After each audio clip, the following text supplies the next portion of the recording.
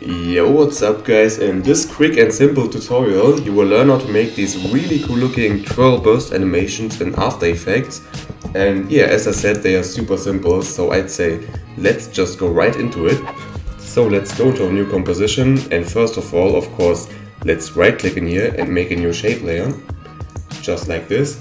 And now let's go on this little setting here and activate the proportional grid so we can see where the center of our animation is.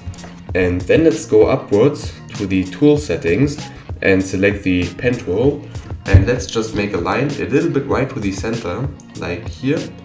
And then let's just go more to the right and press shift so it's a straight line, just like this. So now we have this one line, and we already can deactivate the proportional grid.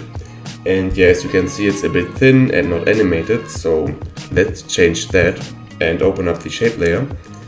And yeah, now we can just open up the stroke setting and bring this up to something like, I don't know, 50 maybe, or 11. And yeah, this looks good, but let's animate this. So we can also go to add right here, this little button, and add a trim paths effect, just like this. Open this up, and now make sure that you are at the beginning of your animation and bring the end down to 0, just like this, and put in a keyframe. And then we can go forward like 1.5 seconds and bring this up to 100 again. And yeah, now we can see it's a bit slow and doesn't look like an explosion at all. So let's open up the graph editor with this little button here and press the end thing again. And now we can click the easy ease setting here, so we can actually change the line a bit. And now we can also press V on the keyboard to go back to our mouse setting.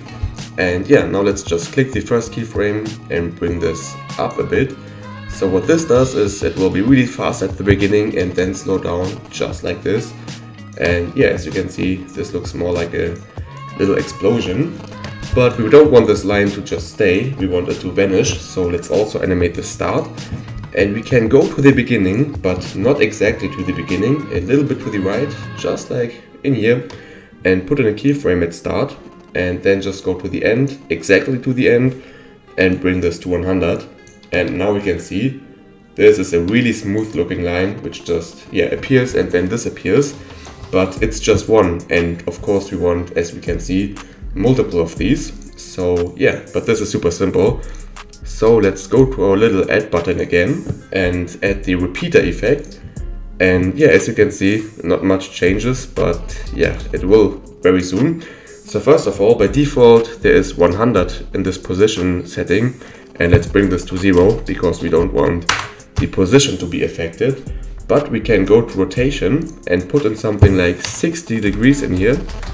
And now we can see, they are rotated by 60 degrees, but of course we want 6 copies. So let's just put in 6 in the copy setting. And now we can see we have this really cool looking burst animation, and we can just hide this and maybe scale it down a bit by pressing S on the keyboard, because now it was a bit big, just like this.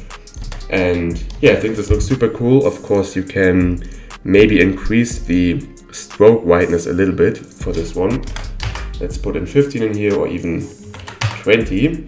Yeah, but the cool effect will just come because we will make this twirl thing. And yeah, this one is basically, it's just named twirl in the effects tab.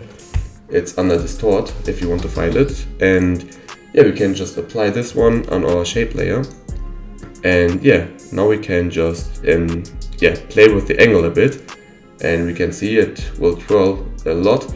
So you can just find whatever you like basically. I'll just go with something like 90 maybe, or 60.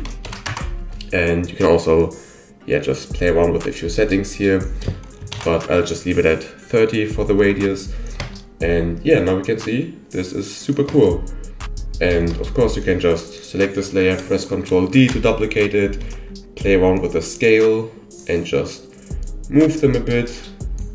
Or maybe if we want to do this, we have to pre-compose this. So let's pre-compose this real quick and duplicate this. And now we can just scale it around a bit and move it.